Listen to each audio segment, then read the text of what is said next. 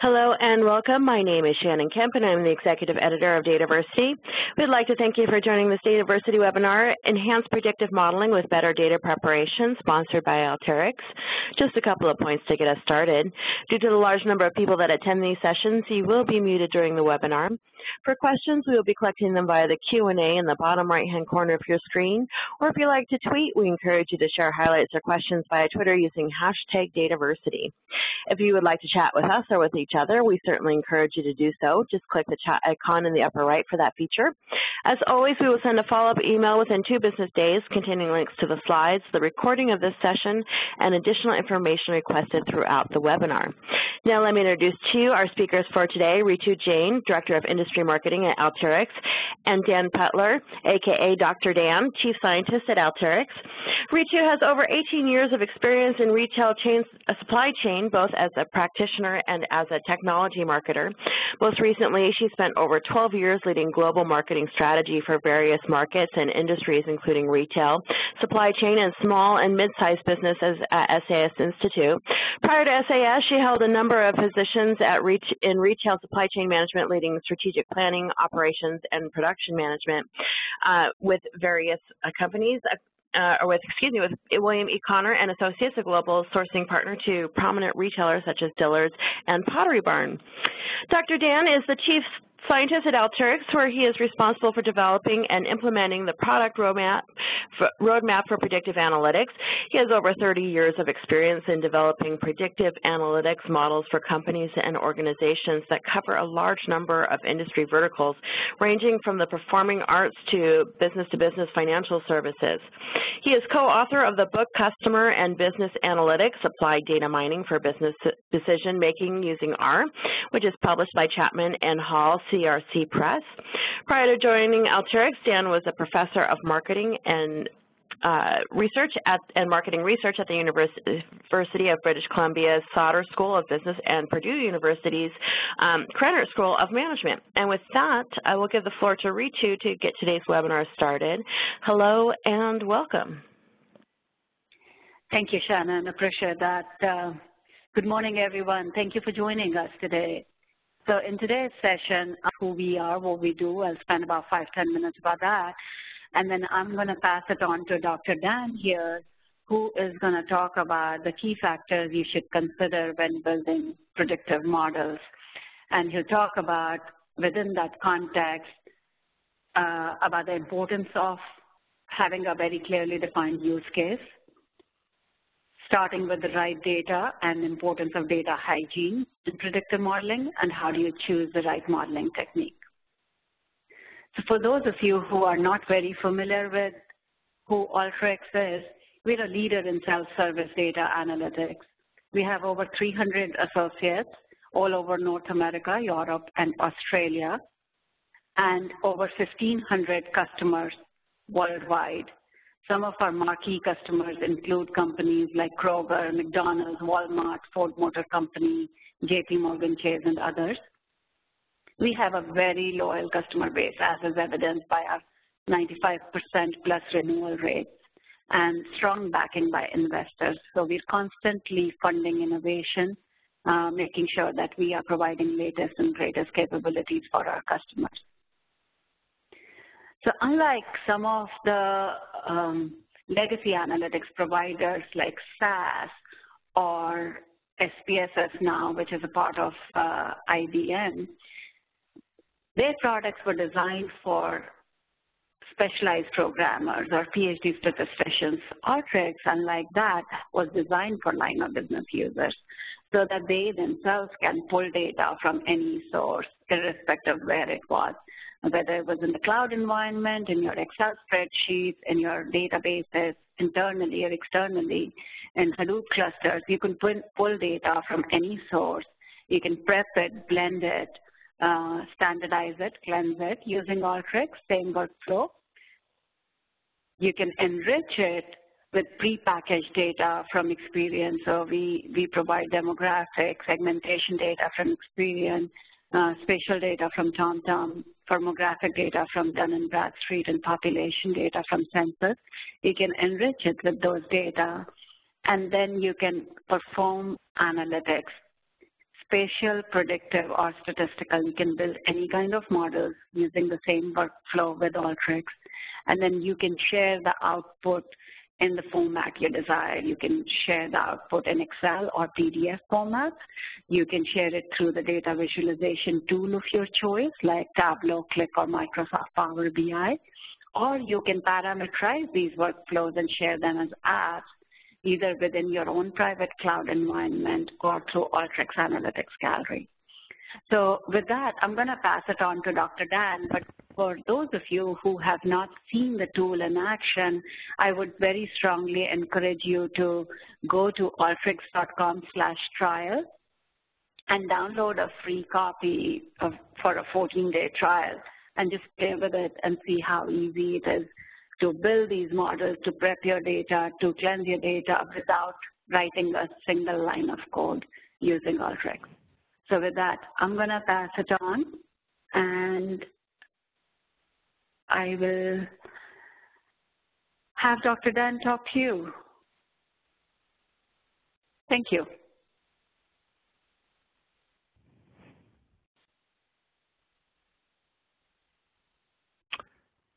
There we go. Hello, everyone. As Ritu has indicated, I'm Dan Putler. I'm going to kind of start out today and really kind of talk a lot about how do you think about running a project that involves predictive analytics. So a lot of those issues revolve around the use of data, the proper use of data, determining what data to use, what you want to do for data hygiene, how the nature of the data influences the nature of your analysis, and a number of other things. To get started, and it turns out probably the most important thing, is that it's really critical to understand the underlying business issue that you're dealing with, right? And specifically, really what you're trying to do is determine what specific decision needs to be made, what information is needed to inform that particular decision. And that may be raw information. So if you look at what goes on in terms of reporting, business intelligence reporting and dashboarding, it's really just looking at the initial information. But in a number of instances, that information isn't already available, so you have to rely on other methods to get the needed information to inform that decision, and that's typically going to involve some element of predictive analytics. Now, when we look at predictive analytics, what we're really ultimately trying to do is create an underlying model of some sort of process involving customers or a process or something along those lines. And so in determining the appropriate data that you want to use with that, it's really typically really useful to come up with some sort of mental model of the process that helps in determining what is really the potentially relevant information, right? You can kind of live with just what you have, but in some instances, you're not going to have the set of information you need. You may need to add additional information. And in other cases, you may be including irrelevant information associated with the process that you're trying to model. It may have spurious correlation associated with it, so really, a relationship that appears to exist that doesn't really exist, and that can lead you astray. So when you think about what you're doing from a modeling point of view, you really need to have some understanding and really have developed some sort of a mental model of the underlying process. It turns out what type of analysis you do becomes critical in providing the exact information that you need to inform a particular decision. So it turns out that you need to look at the decision that needs to be made in order to determine the appropriate modeling methods that you want to use. Now, as we go into this, we talked a little bit about what we're trying to do from a business understanding point of view. The way I'm going to kind of motivate that through this discussion is use a couple of use cases to see how this exactly kind of plugs in. These use cases come out of things that I have been involved with over time. They've been disguised a little bit, but sort of the underlying sort of learning that goes associated with it is still going to be relevant. So we'll talk about it from a business use case point of view, but then we'll also move into issues of data hygiene and really how the data hygiene begins to diverge for predictive analytics as opposed to business intelligence, reporting, and dashboarding. And we'll talk about some of the gotchas that kind of fit into the data hygiene issues that exist for predictive analytics that really aren't that much of an issue when you look at things from a business intelligence reporting point of view. So the two use cases that I'm going to talk about today is how much electricity does the utility need to have the capacity to supply for any given hour tomorrow. This comes actually out of something that we worked with one of our customers. and it provides a really nice use case about what goes on in terms of the predictive modeling process. The second one also is based off of projects that I've been involved with, in this case a number of them, and the specific thing we're going to look at is a specialty outdoor sports retailer. And one of the things that they're interested in looking at is, do they want to send a paddling, to which of its customers does it want to send a paddling sports catalog? So paddling sports, for those you don't know, involve canoeing and kayaking, so it's a pretty specialized sort of undertaking as a recreational sports. So let's jump into the electricity supply case for just a moment. All right. The question, how much electricity does a utility need to have the capacity to supply for any given hour tomorrow, actually has two underlying decisions associated with it. And those are really, which of our existing power plants should we start to bring online or start to take offline? So the idea is with electricity is that you really can't easily store it. You have to have so much electricity on the grid to meet your underlying demand.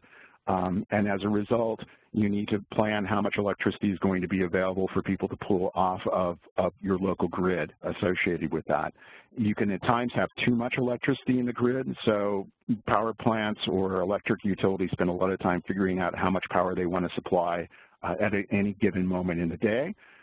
They also don't necessarily have to produce it themselves. They can also purchase it from the spot market. The way the spot markets typically work is that they are what are known as day-ahead markets. So you have to make a decision the day before. Do you want to bid on electricity, and how much electricity do you want to bid on? So those are two really specific questions that are really critical for running an electric utility. Right? The critical information that needs to be known in this case is really, is to equate supply with demand. So they really need to have a sense of how much electricity is going to be demanded in each hour of the following day.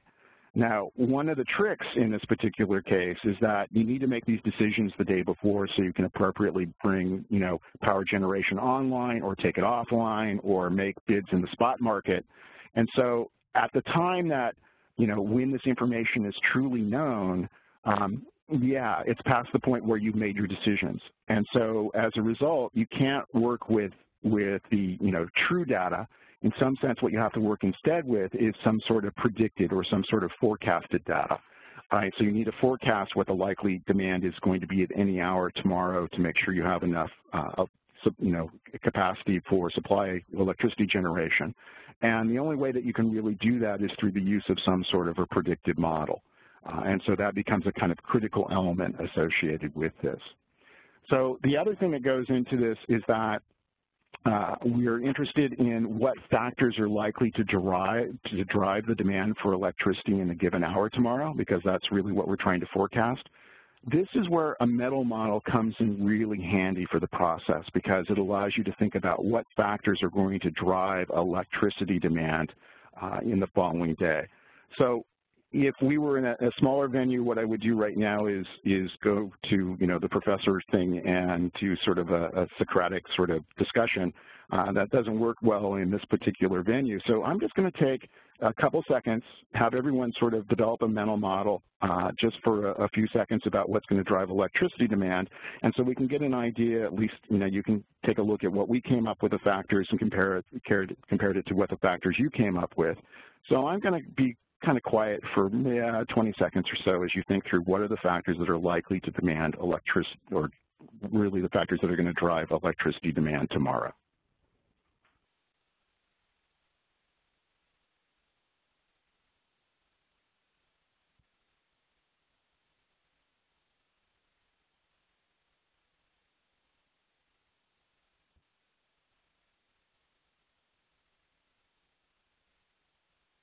So at this point, hopefully you've kind of come up with some ideas of the factors that are likely to drive electricity demand, and this is the set that we think are important, and we've actually sat down and done models of this, and it turns out the models have high levels of efficacy in terms of predicting that. So the things that begin to matter are the day of the week, and if you think about that for a moment, it begins to make sense. You would expect electricity demand to be lower on weekends as opposed to weekdays. And it turns out there's this very strong pattern in a lot of instances where The peak demand days for electricity turn out to be, at least for the utilities we've worked with, run between Tuesday and Thursday. Drops a little bit off on Monday and Friday, and it turns out weekends are comparatively lower, which kind of makes sense since fewer people are in the workplace, they're more at home, they may be outdoors, et cetera. The hour of the day begins to matter a great deal. So you'll see spikes in demand early in the morning as everyone is getting ready to go off to work, school, or whatever they're going to do for their day.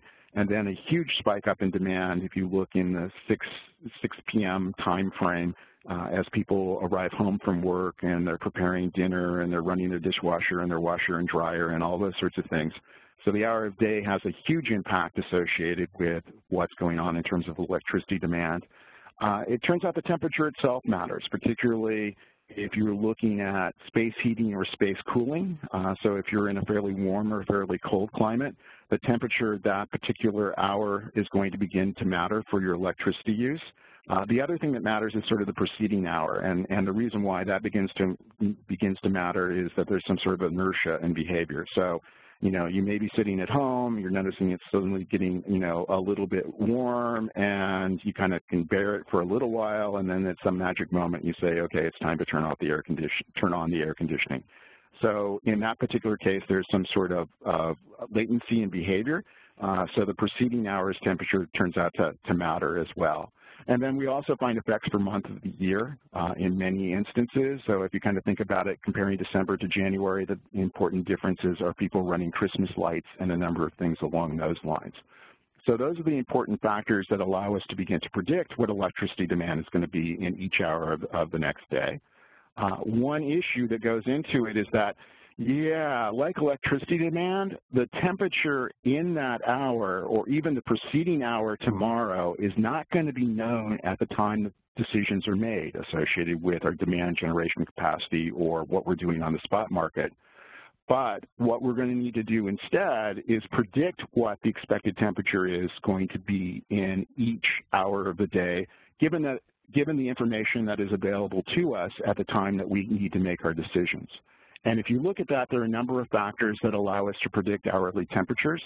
So if we look at what's going on, in most instances, we're going to have a forecast high and low for the following day that's going to come out from the National Weather Service or from some third-party organization such as the Weather Channel or private meteorologists who can provide underlying temperature, high and low forecasts for the following day. We turn around and take those high and low temperatures and figure out how to, given those high and low temperatures, how we can model what the temperature is going to be in each hour. A couple of things that begin to matter, if you think about it for a few moments, are the number of minutes since either sunrise or sunset. The idea being that, you know, what you probably care about is the high of the day, and then how many minutes has it been since sunrise, because we'd expect the temperature to start from a low level and move towards the expected high of the day. And the same is true for minutes from sunset. So we know the high for the day, and as we know, after sunset, it's going to begin to cool off, so we can begin to look at that. The other thing that we can take advantage of the fact is that there's typically a lot of relationship between the weather yesterday versus the weather today. And so we can take advantage of the same temperature in the same hour the previous day. And actually, given that we're making a decision today about tomorrow and we don't know all the temperatures for today, we actually, in the models that were created, actually use the prior day. So these are the temperatures from 2 days ago, right? In this case, what we need is 2 predictive models, right? So the first of those are predicting the hourly temperatures for the next day, since that's important input to really the question that we care most about, which is predicting hourly electricity use given the temperature and other factors. So those are the things that we want to kind of look at in this particular use case. Now, if we move to the second use case, we're talking about the outdoors specialty sports retailer who is thinking about who they want to send a paddle sports catalog.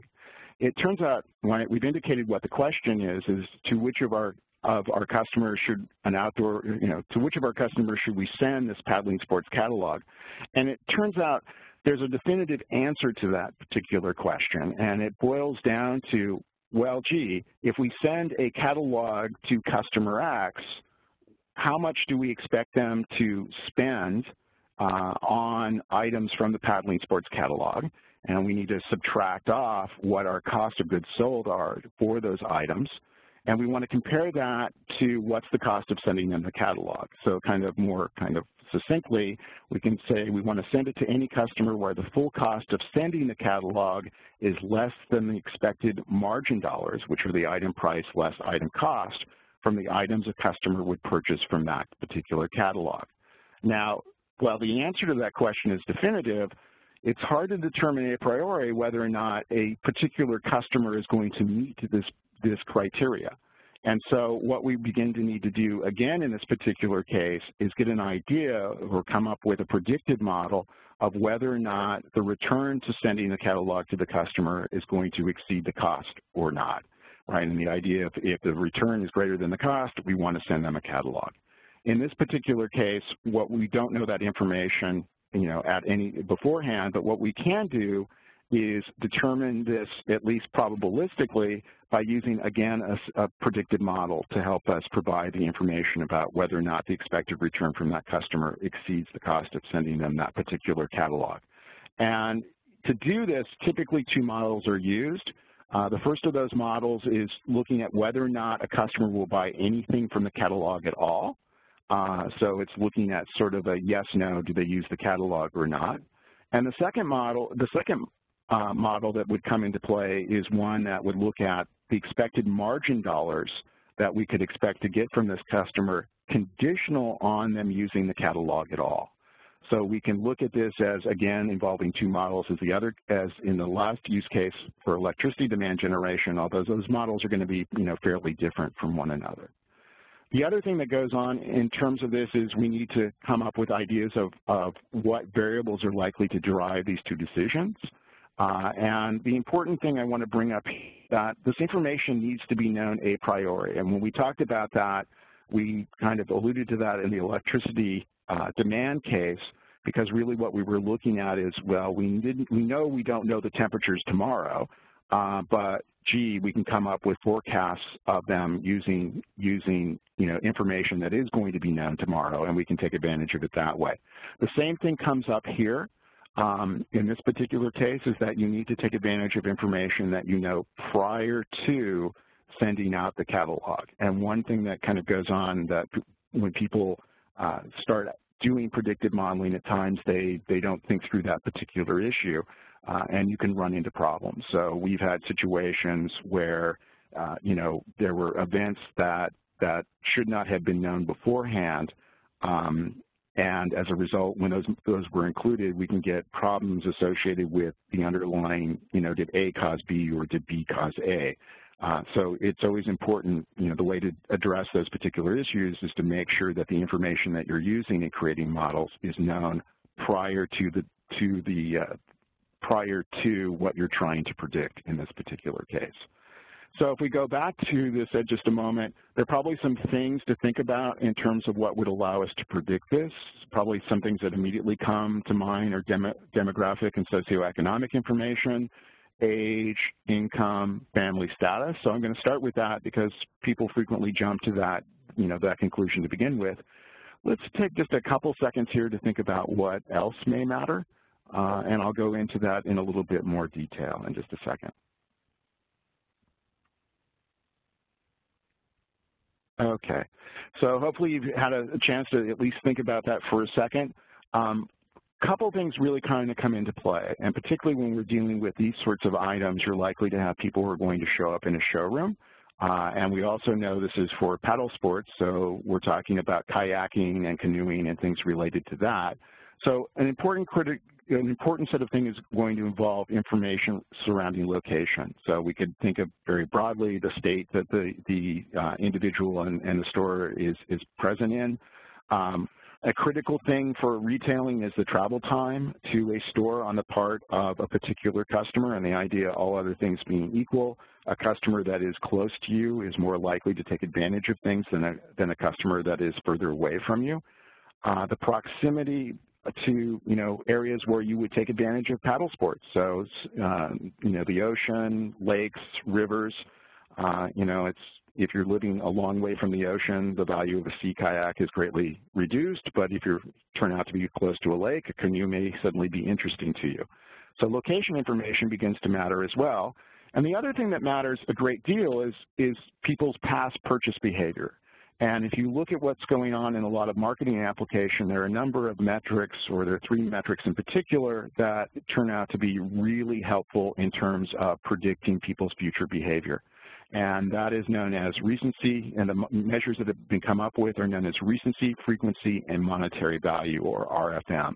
And recency just looks at, if I have a customer, one thing that's critical is, when is the last time they bought from me? Was it a long time ago, which means they're probably not a good prospect, or was it very recently, which means that they're probably a good prospect, right? The other is frequency. So within a given time period, say 1 year, how often have they bought from me? And the idea is, within that particular year or that particular time period, the more frequently people have bought from you, the more likely you are to buy from you again. So frequency becomes an important metric as well. And then finally, the last measure is monetary value. So how much have they spent with you in the past, right? So in this particular case, if people have bought from you recently, they buy from you frequently, and they spend a lot of money with you, they're going to they're more likely to respond to this particular catalog, and they're also likely to spend more on items from that particular catalog. Now, there is a drawback with using the recency, frequency, and monetary value set of metrics for doing things, and that really relates to the fact that if you have a new customer, they may have bought from you frequently, but their frequency and monetary value are going to be low.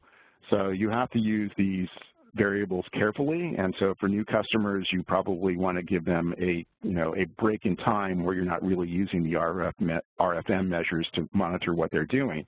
And the other thing you probably want to do is, not use all of time that a customer's been buying from you, but you probably want to take a specific time period, say a 1-year time period.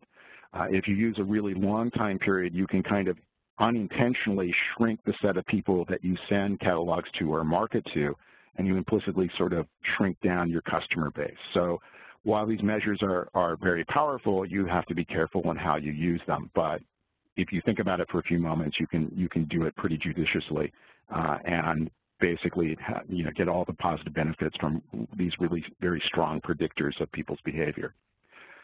The other thing that needs to go on in this particular case is that we're talking about a particular catalog, the paddle sports catalog, so we need to get observations on an appropriate target variable. So did people buy from a catalog of this type, and how much did they spend when they did buy from that catalog? And there are really a couple ways you can do this. You can use appropriate historical data. So if this is a yearly event where you send out the paddle sports catalog, probably right about this time, in late March, early April. In that particular case, if you've done this last year, you can take advantage of last year's data to figure out who's likely to respond to the catalog this year. If this is a new activity for you, then you really don't have appropriate historical data to take advantage of, but you can run a test. And the idea with a test approach is that you'll take a sample of your customers, probably a random sample of your customers, say 10% of your customers, and send them the paddle sports catalog. And then you look at who responds and who doesn't respond. And what you then do is, based off that test sample of customers, you develop a set of predictive models that will enable you to predict the likelihood and the expected spending levels of people who did not receive the test catalog, but who you were thinking about sending the test catalog to. So it allows you to come up with those predictive models to get the expected return from each of your customers based on the test sample of your data.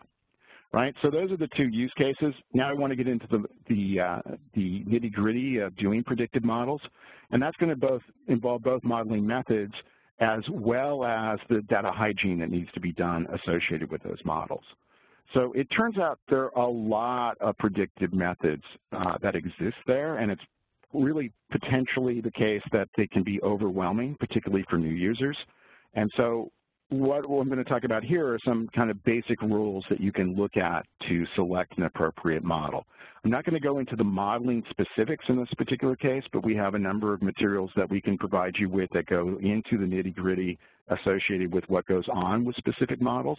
I can tell you that Well, I'm going to hold on to that for just a moment, but we will kind of get an idea of kind of the broad classifications of the underlying predictive models that are out there. So there are really two criteria for selecting the final modeling method to use for a particular predictive model, and that is selecting an appropriate modeling method. And by appropriate, I mean that sort of the underlying properties of it are consistent with the nature of the data that you have, and that, to be honest, is really related to the thing you want to predict. What type of variable is it? Is it a categorical variable? So we're talking about, did you respond to are you likely to respond to the catalog, yes, no? Are you likely to buy brand A, B, or C, right? Something where things are going to fall into a set of discrete categories. Or are you talking about some sort of numeric value, right? And in that particular case, most of the modeling methods basically handle nicely either categorical variables or numeric variables, and don't handle the other one well. And I can talk about things that sometimes those modeling methods do that really very explicitly. Sometimes they do it essentially under the hood. Selecting the model and the final model, right, and hence the underlying method you want to use, you want to select the model method that provides the greatest predictive efficacy among the set of appropriate models for predicting new data. Now, ultimately, when you're doing predictive models, really what you want to do is be able to predict new data. There are modeling methods that actually can sit down and do what are known as overfit the sample that you use to create the model with. They overfit, they may not do well when they're confronted with new data. So a standard criteria that people will use is create two samples from their data. Frequently it's known as a training sample and a test sample. We tend to call it an estimation sample and a validation sample. And the idea is you create the model in the estimation or training sample, and then you look at how well it is able to predict new data, that data that wasn't used to create the model, in the validation or test sample. And in some sense, once you've done that, you've selected the best model for predicting, with the greatest predictive efficacy for predicting new data, and that's the one you want to take advantage of. So you need to work with an appropriate set of models and then winnow it down to a specific model that has the greatest predictive efficacy, right? As I've indicated already, the target variable is really critical in determining what is the appropriate set of modeling methods that can be used. And there are really two broad sets of types of models that we can look at. There are what are known as classification models, which predict the category into which a case, like a customer, falls into. So are they going to likely to respond to the catalog or not respond? Are they likely to take action A, B, or C? So they fit nicely into a set of categories that you're trying to predict. And the other one, and this is somewhat of a confusing term, is what are known as regression models, which are used to predict numeric quantities. Now, one of the things that you run into in predictive modeling and statistics in general is that frequently the same terms show up to mean very different things. So a very common model for classification models is what is known as logistic regression. And logistic regression is basically looking at, is something going to be in category A or category B? So it's known as a binary classification model because it looks at, there are only two options that could occur, A or B, yes or no. It's really a very common one in that particular case. Unfortunately, it's called logistic regression, even though it's a classification model. Regression models in this kind of context really are oriented towards talking about predicting numeric quantities of some sort. And we can kind of break it down into types of numeric quantities. Are we talking about integers, or are we talking about something that's really kind of truly continuous? But that's, that's for another day.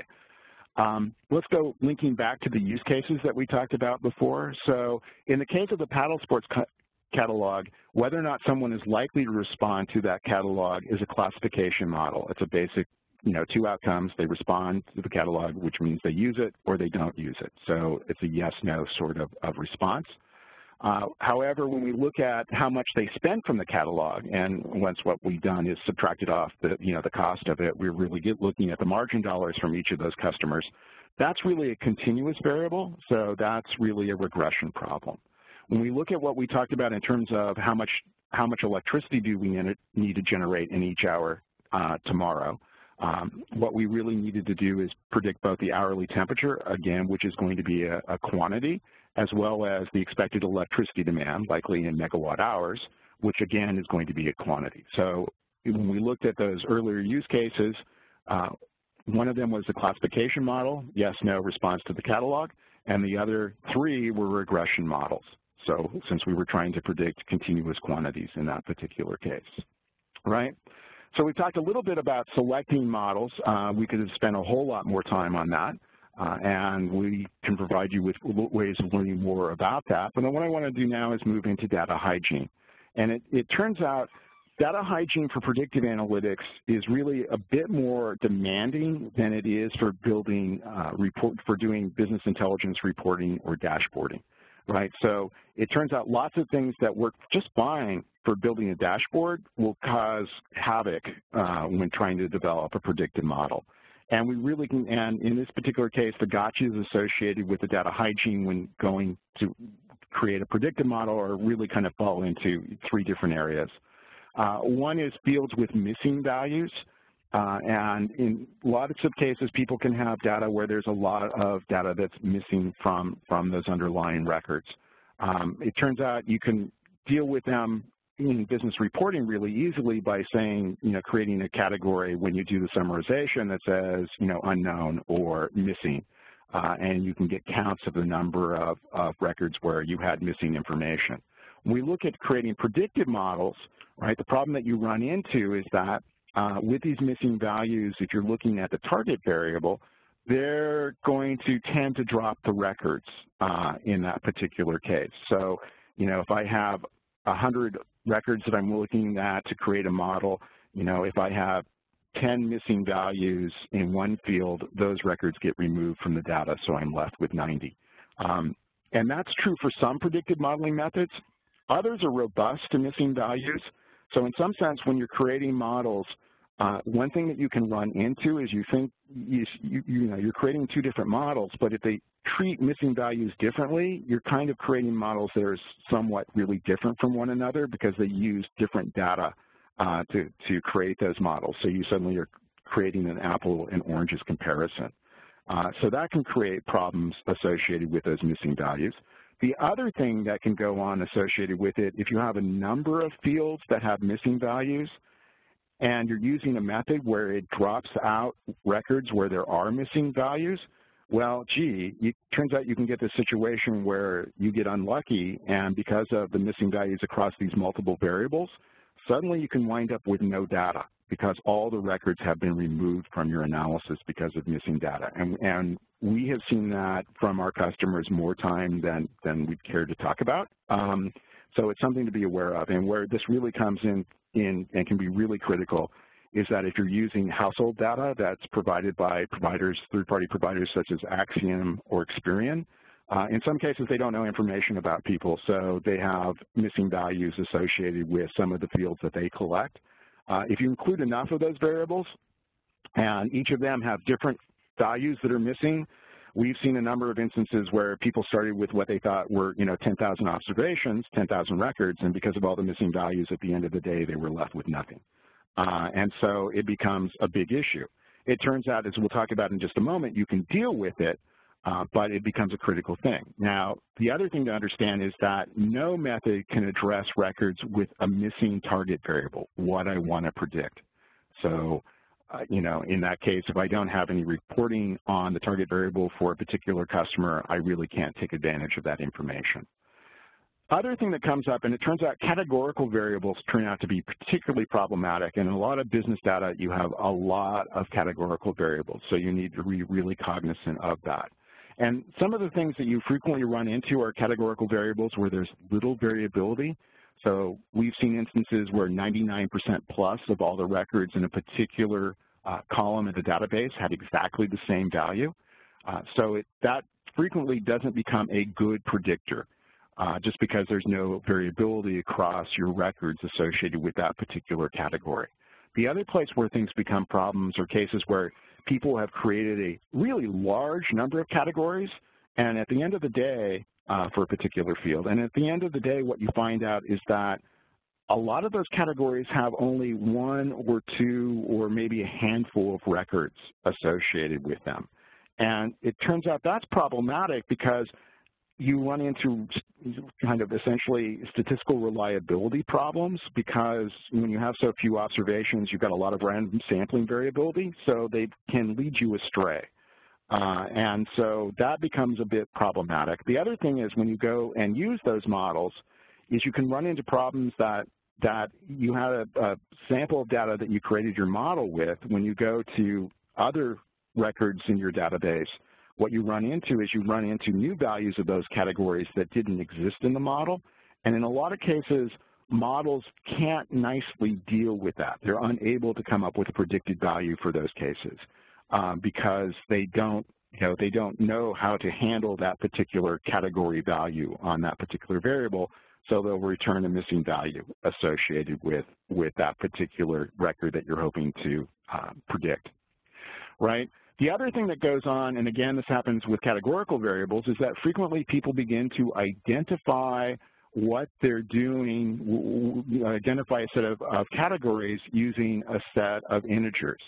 So I may have regions of the country, so north, south, east, west, that I didn't label north, south, east, west, no, instead I labeled them 1, 2, 3, and 4.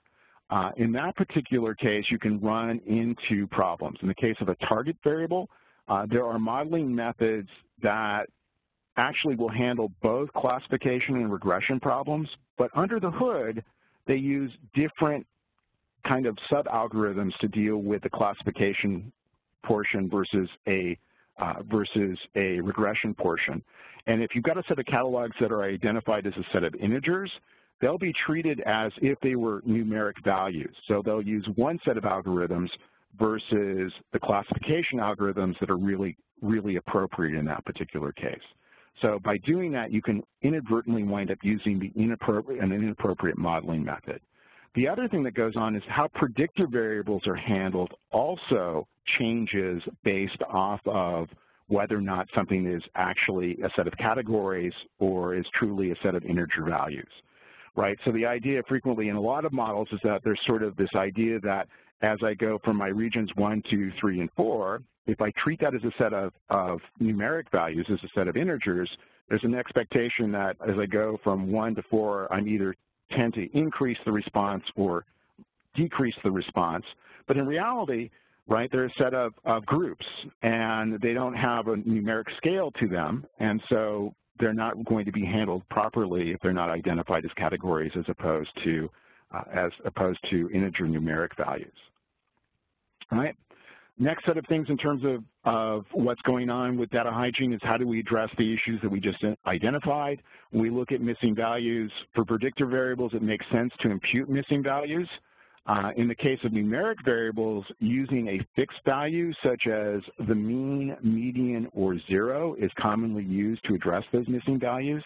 In addition, you can set up a separate sort of sidecar categorical variable that indicates whether or not any given observation was imputed or was imputed versus, you had that data available to you. And in my basic recommendation in this area is that you'd like to choose a value that is not going to matter a great deal, and frequently for a lot of model types, 0 is a good choice. That's particularly true if all the expected values on your variables are going to be, all positive or all negative, because then when you have a 0 value, you're at one of the extremes in that particular case. So 0 frequently is a good choice in those particular instances.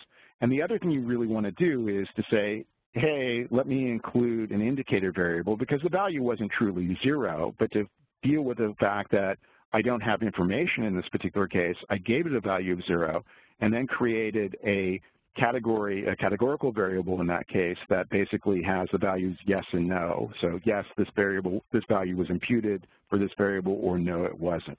And the categorical variable can basically, in some sense, sort of begin to compensate for the fact that you have this missing information. Interestingly enough, in some applications, knowing something is missing is actually important information in itself. So one kind of classic example of this is that people who are applying for credit cards, if they don't report something like their income, you know, you can give it a value of 0, but the fact that they have kind of hidden their income from you is probably more informative than the income value itself, because it indicates they're really kind of trying to hide something from you, right? In terms of missing values for categorical variables, what we can do is, in this case, it works pretty easily. So if you have missing values in the categorical variables, it's pretty easy to come up with a new category indicating a missing value, and that's really my recommendation.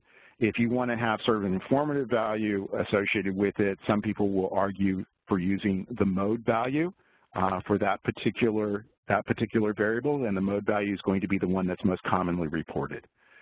Again, my recommendation is to basically indicate that that's a missing value and label it with its own special label, right? And it turns out if you go to more advanced methods, there are model-based approaches for replacing missing values with predicted values based on other available data in your data set.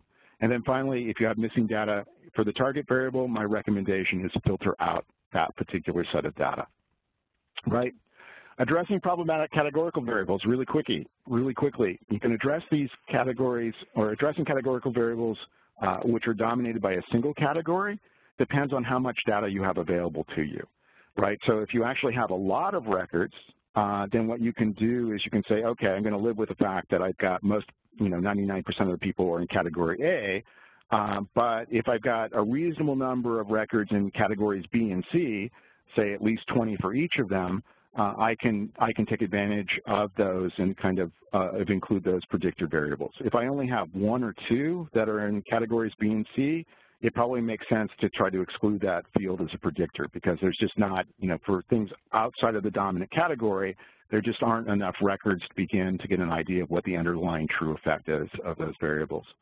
In the case of categorical variables with very few records in some of the categories, what you really want to do is begin to think about combining those categories together. And I'm going to argue that what you really want to do is combine those categories together based off of logical, on a logical basis. So think through what those categories mean and which of them kind of logically make sense to kind of put together. One thing that you could potentially do is look at ones that have similar relationship with the target field, that, gee, this category that had only 3 people, all of them said yes, and this other category that had only 2 people, all of them said yes, so let me combine those 2 categories together. Well, the problem is you have random sampling variability, and what you can do is kind of lead yourself astray, because it's just the fact that you have a really small number of observations in each of those categories is why, through just dumb luck, that you saw kind of a strong positive effect associated with that variable. So I always encourage the use of logical considerations for combining categories together as opposed to the relationship with the underlying target, right? And then finally, fields that use integer values to identify different categories, really simple, change their data type to some sort of string type, and then they'll be identified properly in most statistical software and modeling software. Key takeaways of what we've talked about, so we're hoping to get a few questions in here as well. Clearly define the business issue. And the easiest way to do that is to create some sort of a mental model. Start with the right data, because it's going to be critical for developing a predictive model with a high degree of predictive efficacy. In terms of data hygiene requirements, understand that they're a lot more stringent for developing predictive models than they are for business intelligence reporting and dashboarding. And then finally, variable type really does matter a lot, and it matters both for selecting an appropriate modeling method, right? Are we dealing with a classification model, or are we dealing with a regression model? And then they also matter a great deal when we're imputing missing values and in also getting appropriate interpretation of those underlying variables. Finally, the volume of data can be critical when addressing problematic categorical variables. So again, if you have a situation where you have most of the records fall in one particular category, if you have enough records that fall into these other categories, it becomes a useful predictor. If you have too few people that fall into those small categories, there's not enough statistical reliability with what you're doing, so they become really problematic, and you need to begin to think about what you want to do to either combine them together or not use that particular predictor variable. And with that, I think we're open to questions. I should say real quickly, if you have questions outside of here, we kind of encourage you to go to community.alteryx.com, which is where the Alteryx community gathers and provides, where we can provide advice, information. You can also message me directly through the community and get an email message directly to me. Within the slides themselves, there are going to be links that you can take advantage of when you receive those, so it's a good way to do it. The other thing that you can do, as Ritu mentioned earlier, is if you want to take advantage and apply some of the things that we talked about today, you can do so by downloading a trial version of Alteryx from alteryx.com/trial. And with that, it's probably a good time to open things up for Q&A. Thank you, Dr. Dan and Ritu. Great presentation today. We've got a lot of good questions coming in already. Just a reminder, one of the most popular questions we get are people inquiring about getting a copy of the slides and the recording. I will send a follow-up email within 2 business days, so by end of day Friday for this webinar, with links to the slides, links to the recording, and anything else requested throughout the presentation, including some of the resources that Dan just mentioned. Dan, specifically, can you clarify your guidance around the volume of RFM data to use? Well, or volume, I think when we talk about RFM, the trick is the really critical on guidance. What you're really looking at in that particular case is RFM variables are really useful when you are dealing with sort of somewhat more established customers, so customers that have been with you for a while. The reason why I say that is that if you just think about it, if you've got a brand new customer, they haven't been around long enough to have much frequency in the past year and a lot of monetary value in the past year. So models that really focus exclusively, when you base your criteria solely on models that use them, you begin to systematically exclude your new customers. And so in those particular cases, really what you want to do is probably not use a predictive model to target those particular customers, but you may work with some sort of a rule of thumb that says, okay, for the first 3 months, we're basically going to see, we're always going to select this customer into a number of things we do, or select them randomly into the things that we do, so they can basically establish to us what kind of customer they are with respect to those RFM values. When someone has been with you for a while, they become extremely predictive associated with what their future behavior is going to be, because they've essentially, had a chance to signal to you what their nature is. Are they going to be a frequent buyer from you or an infrequent buyer? If someone's a new buyer, they're going to appear to be infrequent, even though they have a potential of being, a very frequent buyer. They're just new, and so they have to kind of indicate to you what kind of a buyer they are. Hopefully that addressed the question. Certainly, it certainly sounds like it, and certainly the questioner can submit additional questions for clarification if needed. And I love this next question, near and dear to the hearts of Dataversity, certainly. Do you have a good reference point for data scientists who have skills in the field but are relatively new to the field? In terms of understanding kind of the nature of the methods and the issues that kind of come up, yeah, I hate to do a book pitch, but it seems like a good one to kind of start with. One of the things, so there are a number of things kind of going on, and some of this is going to be a little centric to us.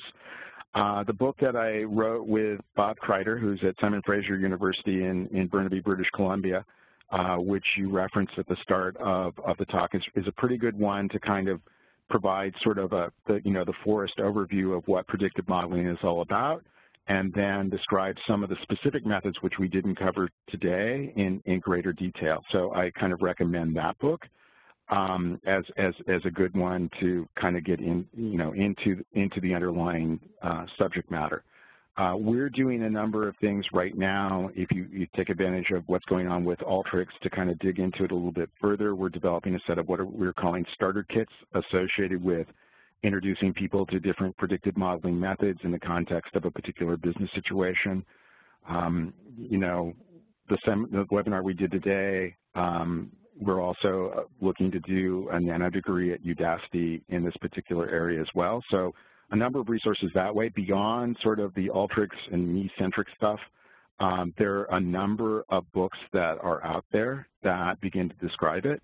This may be a good moment to go to your favorite, likely online book retailer, be that Amazon, Barnes & Noble, or, what's going on in your particular jurisdiction, and take a look at what's going on in terms of the set of books that are there, and kind of get what's going on with what the user reviews are on those sites to get an idea of what's going to be a good resource to take advantage of. There's also a number of things associated with in this area that kind of come out of the R community and probably also the Python community as well. I'm a little bit more familiar with the R community. Sure, and we can certainly create and send a link, make sure that everyone has notes up where to purchase your book. We'll always love giving out additional resources. So another question is, very specific. So there, you mentioned at least 20 non-dominant category records, but out of how big a sample was that? Well, in some sense, what you're looking at here is you're looking at trying to minimize the random sampling variability. So in that particular case, the total sample size isn't so critical. What you're really trying to do is just get enough observations for that particular category that you can make some sort of reasonable inference from it. 20 is a rule of thumb. There's a set of statistics that looks at these kinds of issues, that looks at power curve, power analysis. But 20 is a reasonable rule of thumb. It's really, to be honest, a bit independent of the sample size. So it's true that it's hard to get, 20, if you have a sample of 20 people and you have two categories, yeah, it's hard to get up to 20. But if you have a sample of only 20 people, yeah, you probably don't really have enough people to begin to create a model based on that. Since there's, so much random sampling variability. So it gets back to random sampling variability doesn't really relate to the overall sample size. It relates to the number of records associated with one particular category. Sure, and and again, back to questions specifically for you. Any guidelines on when to input or not input data? It seems inputting might be the wrong thing to do in some cases. Well, it could be. I mean, again, if you're imputing data, one of the recommendations I gave. So it's always wrong to impute a target variable, in my opinion. And unless it's a very kind of specialized case. So I can imagine some pure time series cases where that begins to matter. And if we look at other cases with predictor variables, this is where it's sort of important to include whether or not you've imputed, an indicator variable of whether or not you've imputed a value or not, right? Because in some sense, if you've got, that's kind of trying to pick up the effect of needing to do the imputation. So that's why I kind of gave the recommendation of try to find a relatively innocuous value. And if all your values are going to be either positive or negative, 0 is a fairly innocuous value, but also include the indicator variable that says, oh, by the way, this record has been imputed. That gets around a lot of the issue. I think I'd have to go into the specific, get a good understanding of a really specific use case is to say, yeah, that doesn't make sense. I can imagine some, but it's going to, I think it'd be a pretty special use case. Sure, we've got time for a couple more questions. We've got a lot of great questions coming in. I'd like to have a look at the workflows for the examples covered. Are they available for view, or if you? We can, yeah, I think what we can do is we can definitely do a follow-up where we would have some of it, include, examples of them. A lot of the modeling techniques that we've done, not necessarily specifically, as I indicated, in a number of cases, this is based off of sort of specific things we did with customers. And so for, non-disclosure reasons, the exact use case that we base things off of will be a little bit tricky. But in other cases, what we've done is we've got data that we have use cases where this begins to work that we've included within the product.